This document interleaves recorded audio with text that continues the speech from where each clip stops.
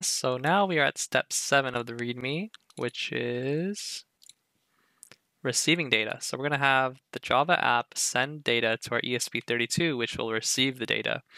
For the sake of this demo, we're going to have a Java app here we'll program first. We're going to send a 0 or a 1 that will actuate the LED on the ESP32. So if we get a 1, we'll turn on the LED. If we get a 0, we'll turn off the LED. So let's just get into it. Just like in the last video, here we went over to extensions. We searched up Maven on VS Code, and we got this VS Code extension, or you could just get the extension pack here, which includes Maven. So I would actually just get the extension pack so that everything works just well. Once you have that, we can go ahead and create our Maven project. Let's use the Maven archetype quick start and just use the latest version and spam enter to use the default values. Then we got to put it into a folder. So I'm going to make a UMass Java receiving demo. There you go. Then the terminal here, it's going to generate a project for us, but in interactive mode. So it's going to ask us for like the version and whatever. I'm just going to spam enter to use all the default values. And it's going to ask me to open the project, which I will do. There we go. And the first thing I'm going to do, just like in the last video, we're going to upload our keys here to our Java app. So all it takes is a keys folder, and then we drag and drop our @keys file into that folder, like so. The next step is to go over to pom.xml, change the Maven compiler source and Maven compiler target to 1.8. Then add the atPlatform as a dependency to our Maven project. So here I'm going to add a dependency tag with a group ID, which will be io.github.atsign-foundation. Then the artifact ID would be @_client with the version of 1.0-snapshot. There you go. And I'm just going to press always here. And to check to see if that our Maven dependency was added successfully, we can go over to this Maven tab. If you don't have this Maven tab here in your Explorer, here I'll just hide it. You can go to the 3 dots up here to open Maven. Open our Maven project that we call demo over here. Open dependencies, click refresh if you need to, and you should see this Maven dependency right here, io GitHub atsign-foundation @client, with a bunch of other libraries under it as well. So if you see that, then I think you're good to go, and then we can get right into coding. So the first thing we're going to do is create our @sign object. So I'm going to create an @sign object. We're going to import org.atsign.com and .atsign. And to do that quickly in VS Code, by the way, you can highlight it like so, and then do Control Space. That didn't work. Maybe now, yeah, there you go. So instead of highlighting it, you just, if you get these squiggly lines, it's because you didn't import it. You do Control Space to import it like that. Let's name our variable Java, because our Java app is one @sign and the ESP32 is another. So our Java @sign will be driving 433, and then our ESP32 @sign will be our IC761. Just let me disable Copilot as well. There we go.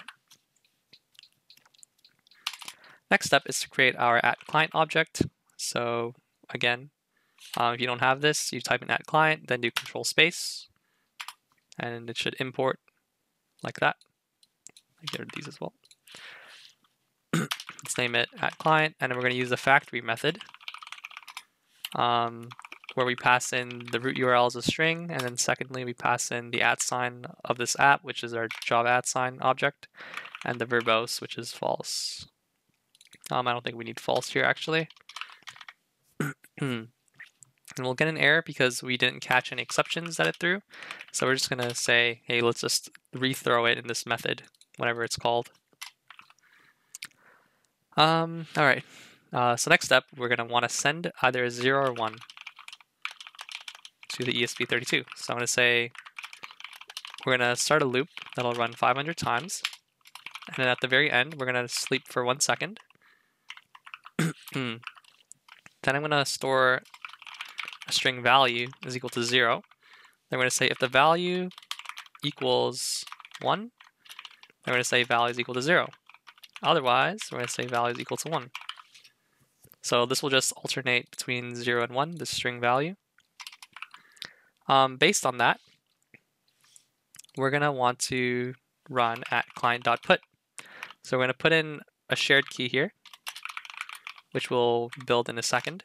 And then the value we pass is value. So now let's build the shared key here that defines the key space, kind of like the space in our server for this value. So let's build that up here. We make a shared key object.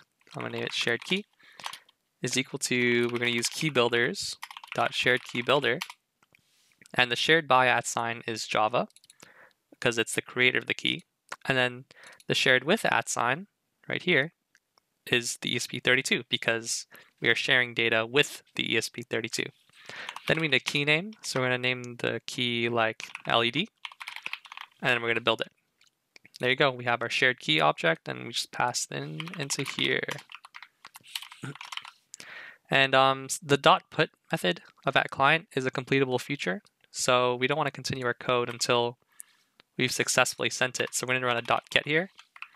And this will just be some kind of like response from the server. Just print out the response is response. And for the sake of it, let's also print out what value we're currently sending to the server, like that. All right, this looks good. So I'm going to go ahead and run this and see what happens. All right, there we go. We're alternating sending 0s and 1s, and here we're getting different commit IDs, which is a good sign as well. So now while this is running, let's also code the ESP32 to receive this data. So I'm just going to go back to the Java app actually. I'm going to do Control-C in the terminal to cancel this.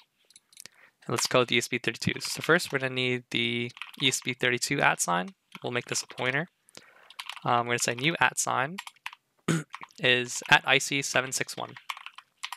Then let's also make the Java @, which is driving433. There we go. Now we have to make the @client object, which is not a constant.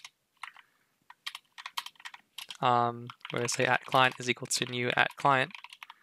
And then @client takes, what does @client take? It takes the @ and the keys. So first actually we need to get the keys. And we do that using the key reader.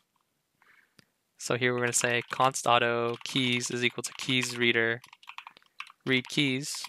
And we pass in the keys we want to read, which is in our data folder here, IC. So we just pass in ESP32, which is the value of the ESP32, not the pointer. Now we pass in the @ and the keys. There we go. With @client, we also have to pcam authenticate. So this is pretty much step number 5. We pass in the SSID and the password. And just like in the last video, we made a constants file here, where we did define SSID, and then we also did define password. And then we included constants here at the top so that we can access these variables. All right. So now with this, let's receive the data and then print it out for now. So what we're going to have to do is let's start a for loop. Let's run this 500 times. Then we're going to say, let's generate an @key first. So @key is equal to new @key, which takes in, what does this take in? Oh, and by the way, how to do this, I press Alt or Command, and then you click on the class you want to look at, and then it'll bring you to the source most of the time. So it takes in a key, shared by, and a shared with. So the key, we named it demo. If we look over here in our Java app, we called it LED. So it was LED. It's shared by Java and it's shared with us. That's the little tricky part here. So when we're constructing this at key, we know that the key name is LED because we just coded it. But the shared by @sign is the creator @sign. So the creator of the key, which is Java. Java is the one creating the key to share with us because it's shared with the shared with @sign is the ESP32. That key is shared with us. So that's a little thing you have to wrap your head around. Then we're gonna just allocate some memory for the data we receive. Or I guess we'll call it value just to remain consistent. So now let's do get at key. And we just pass in get at key. And then we're going to say store it in this value variable. And it wants the data, not the pointer. So we're going to pass in the data. And then let's print this out. I'm also going to put in some quotation marks like this. All right, this looks good. So I'm going to go ahead and build to make sure everything is A-OK so far. And you don't always have to run build. You could go straight to upload and monitor if you really wanted to.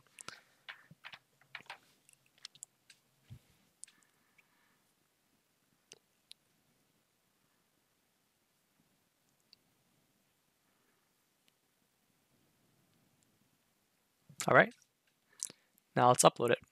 So I'm going to hold down boot. I'm going to press reset once, and then I'm going to keep holding boot to put it into download mode. And once it starts writing, I can let go of the ESP32. So while that's running, let's start rerunning this application here. And hopefully this all works.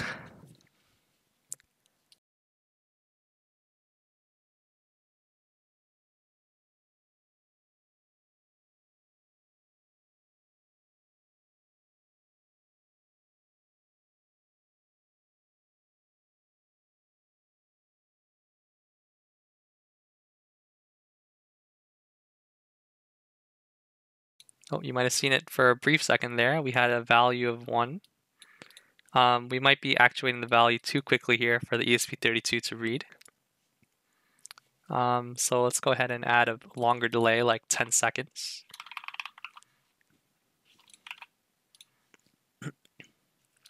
See here, we get a value of 1. We keep on getting values of 1, so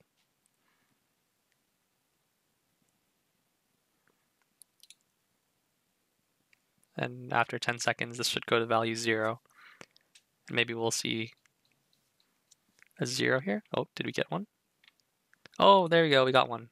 Okay, well, that's how you get a value of 1s and 0s of the Java app, sending it to the ESP32 and send it encrypted. If you really wanted to, we could also make it turn on and off the LED. So just like in step 2b, let's define our LED pin here. Then we're going to say up here, pin mode of LED to be output. Then here we're going to say if value dot do we have this is C++. If it's 0, we're going to say digital write LED low. Else digital write LED high. All right, and now I'll upload this.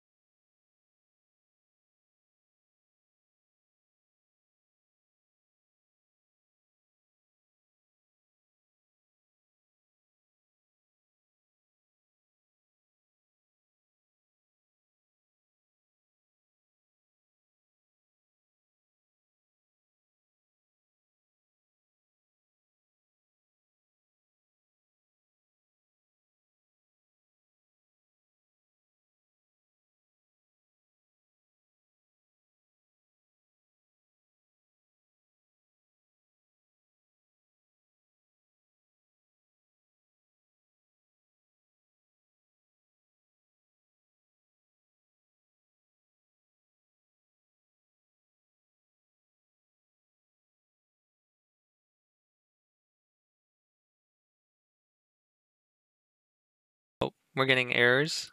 I don't know why, but let's just run it again, see what happens.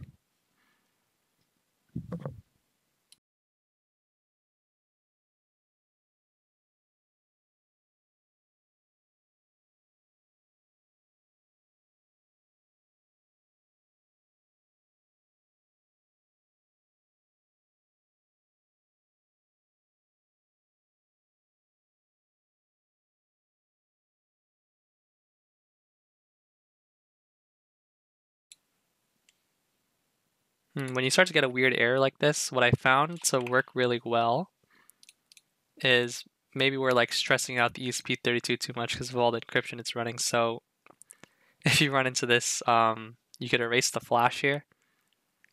So I'm going to put into download mode, and then I'm going to press erase flash. And then I'm going to have to re-upload these keys here, and then also re-upload my code. So I'm going to do that really quickly. Let's upload our keys again.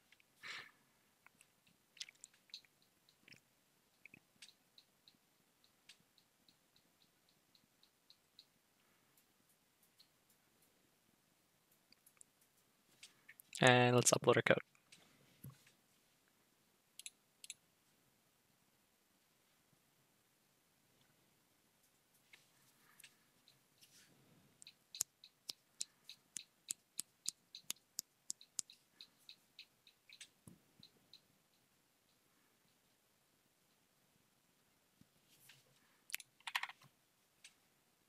It is really nice out today. Just had a winter storm pass by, and now it's sunny. All right, hopefully this works. I can kind of already see it's running a lot faster because of what we just did. Okay, and we're getting the same error.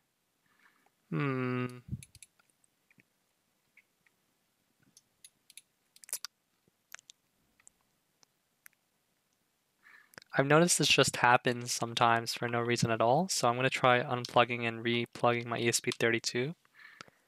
And let's try and monitor again. We don't need to re-upload because the code is already on it.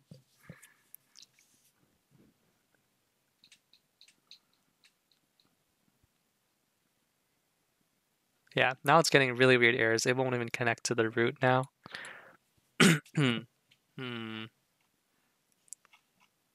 And now it just works all of a sudden. It's really weird.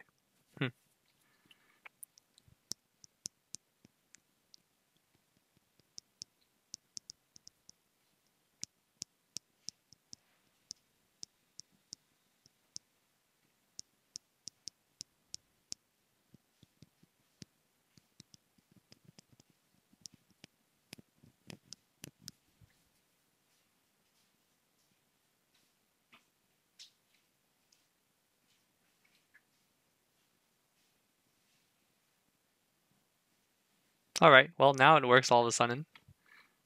Here I got a value 0. So the LED was turned off, and now I get a value 1. Oh, the LED turned on. Let's go. Okay. So when you start getting weird errors like that, just keep running it, and eventually it'll work. I have a really good feeling that it has to do something with my Wi-Fi, because my wireless, well, my Wi-Fi isn't really that good. So maybe at home you won't even get this error. I'm sure if I hotspotted to my ESP32 with my phone, this probably wouldn't happen, but oh well. And just turned on again because we got a value 1. All right, well, that was sending data from Java to the ESP32, where the ESP32 received the encrypted